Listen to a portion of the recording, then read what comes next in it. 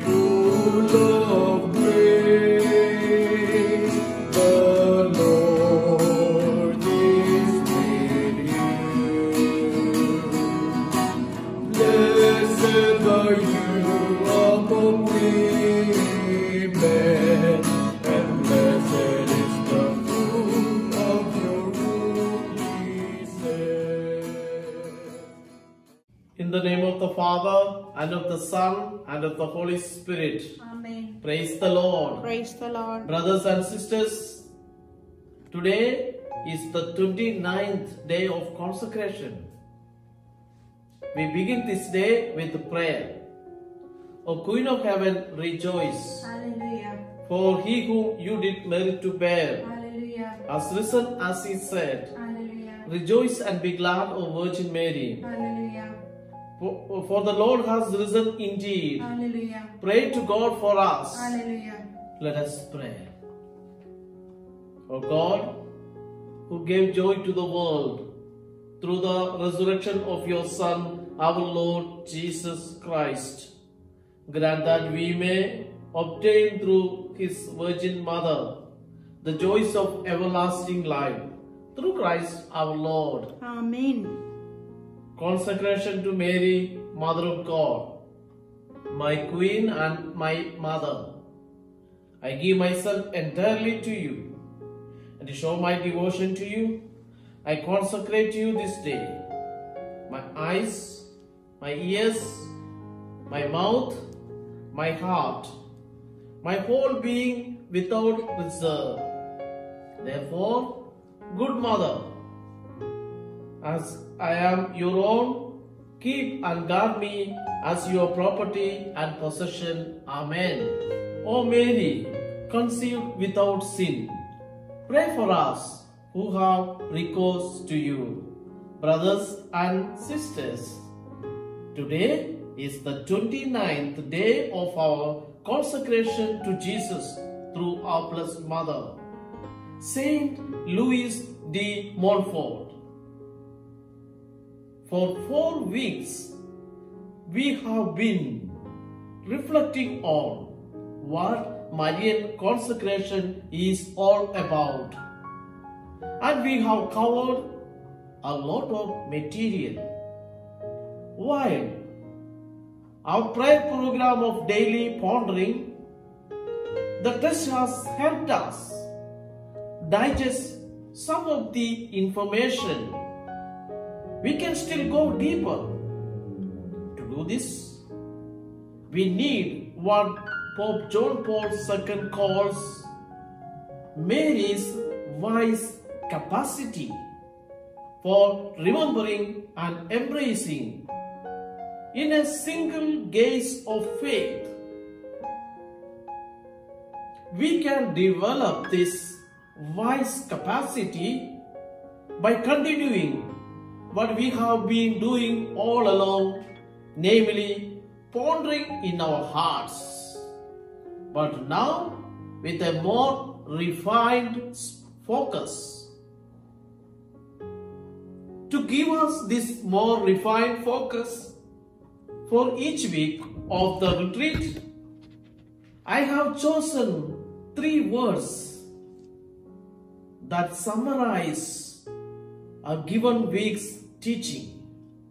So, over the next 4 days, we will reflect on 3 words each day, pondering their meaning for Marian consecration. I am confident that if we dedicate ourselves to this more refined prayer pondering, we will be able to embrace the truth of Marian consecration in a single gaze of faith. After these 4 days of review, we will find a synthesis of what we have learned in a single formula of consecration that aims to capture the essence of Marian consecration.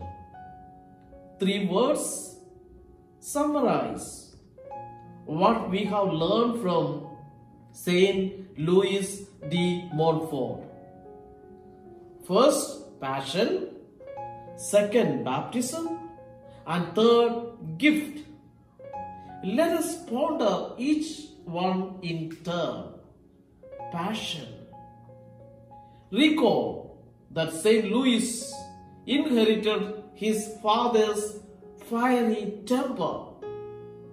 This could have led to disaster. But Louis consecrated himself to Jesus through Mary. He allowed Mary to take charge of his life and to do with him as she willed.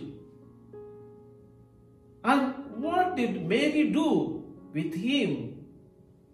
She set him on fire. She transformed his unholy anger into a blazing holy fire. She acted with her spouse, the Holy Spirit, to fill Saint Louis with passion and zeal for Christ.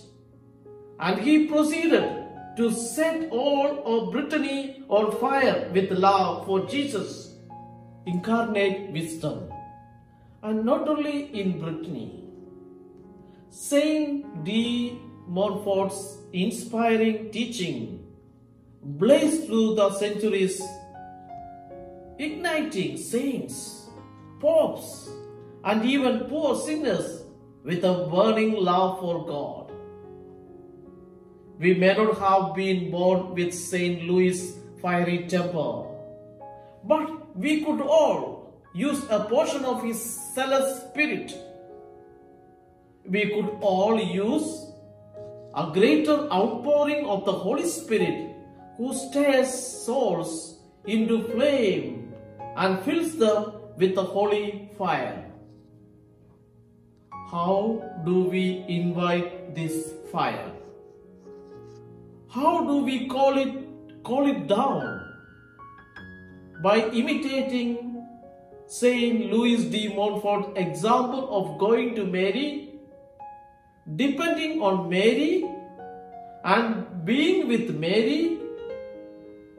For as Louis himself says, when the Holy Spirit, Mary's spouse, finds a soul united to Mary, the Holy Spirit flies there. He enters there in his fullness. He communicates himself to that soul abundantly and to the full extent to which it makes room for his spouse. The Holy Spirit wants to work his wonders, brothers and sisters, even in our day. He wants to raise up new saints. He wants to raise up great saints. Why? Then does he do so rarely? According to Saint Louis de Montfort, it is because he rarely finds in us a sufficiently great union with Mary, our blessed Mother. In this final stretch that leads to Consecration Day, may we go with great zeal to give ourselves completely to Mary and allow the Holy Spirit to fly to us and fill us with his holy passion and fire. Baptism. Saint Louis places his devotion to Mary squarely within the mystery of Christ. The best example of this is how he begins his formula for consecration with a renewal of baptismal vows. For baptism is all about Christ. At baptism, we are transformed into members of the body of Christ, made into other Christ. Baptism also has to do with the Holy Spirit. I say this because it was the Holy Spirit who first formed Christ, and it is the Holy Spirit who continues to form other Christ, the members of Christ's body, at every baptism. Now, who does the Holy Spirit use to form Christ? He uses Mary, even though he has no absolute need of her. So, for example, he made use of Mary at the Annunciation, which led to the birth of Jesus, our Savior.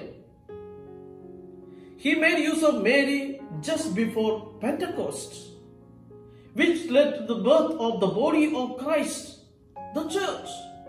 Pentecost is the birthday of the church. He makes use of Mary at every baptism, which gives birth to other Christ, the members of his body. The Holy Spirit always makes use of Mary to give birth to Christ. And the more he finds a soul that is united to Mary, the more active and mighty Holy Spirit becomes in producing Jesus Christ in that soul, and that soul in Christ Jesus. It is fitting then that Saint Louis de Montfort has us renew our baptismal promises in the context of giving ourselves to Mary. For it is her job with the Holy Spirit to bring the grace of baptism to its fulfillment. Baptism is not the end. It is a marvelous beginning, a glorious new morning. Yes, it transforms us, making us into members of Christ's body. But there is more work to be done. Baptism is an already, but not yet reality. It already makes us into Christ as a member of his body, but not fully formed in Christ. After baptism, we still have to grow in Christ, and it is Mary's job to oversee and nurture this growth with the Spirit. Thus, there is no question of Saint Louis de Montfort's devotion to Mary taking us away from Christ. Mary's whole goal is to lead us to Christ and to bring us to the point where we can say with St. Paul, "It is no longer I that live, but Christ." We read in Galatians chapter 2, verse 20. The whole goal of true devotion to Mary is our ongoing post-baptismal transformation in Christ. Gift. If only we have the courage to give ourselves completely to Mary, then we will experience Marian consecration as an incredible gift. Moreover, the more we give ourselves to her, the more we will experience the greatness of this gift. We give, and she gives back infinitely more. We give our mother our sinful selves, and she gives us her immaculate heart. We give her our own meager merits, and she not only increases and purifies them with her perfect love, but gives us her infinitely greater merits and graces. we become empty after having given her all, and she fills us with the Spirit of God. She cares for our family, our friends, and loved ones on our behalf, even better than we ourselves can. She anticipates our needs and orders every detail of our lives for the greater glory of God. The path of holiness with her is a path of roses and honey compared to walking it without being consecrated to her. Indeed, she makes even our crosses and trials into something sweet, something bearable. Moreover, she protects us from temptation and the attack of the evil one. Belonging completely to Mary is the quickest, easiest, and surest way to Jesus our Lord. If we were to fully realize how great a gift consecration to Jesus through Mary is, we would almost never stop smiling and praising God for giving it. Today's prayer. Spend the day pondering Saint Louis de Montfort's Marian teaching, as it is summarized by these three words: passion, baptism, and gift. Let us pray. O most blessed Mother, heart of love, heart of mercy, ever listening, caring, consoling, hear our prayer. As your children, we implore your intercession with Jesus, your Son. Receive with understanding and compassion the petitions we place before you today. Especially, brothers and sisters, we bring all our intentions, all our needs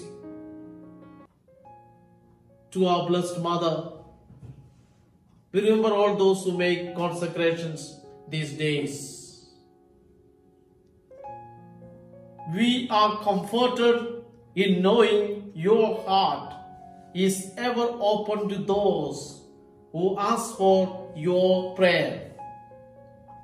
We entrust to your gentle care and intercession those whom we love and who are sick or lonely or hurting. Help all of us, Holy Mother, to bear our burdens in this life until we may share eternal life and peace with God our Father forever. Amen. Hail Mary, full of grace, the Lord is with you. Blessed are you among women, and blessed is the fruit of thy womb, Jesus. Holy Mary, Mother of God, pray for us sinners, now and at the hour of our death. Amen. Immaculate Heart of Mary, pray for us. Most Sacred Heart of Jesus, have mercy on us. Most precious blood of Jesus, protect us. And may the blessing of Almighty God descend upon each one of you and remain with you forever, the Father, the Son, and the Holy Spirit.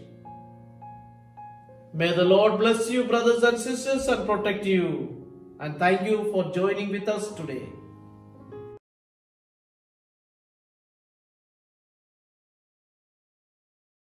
Holy Mary,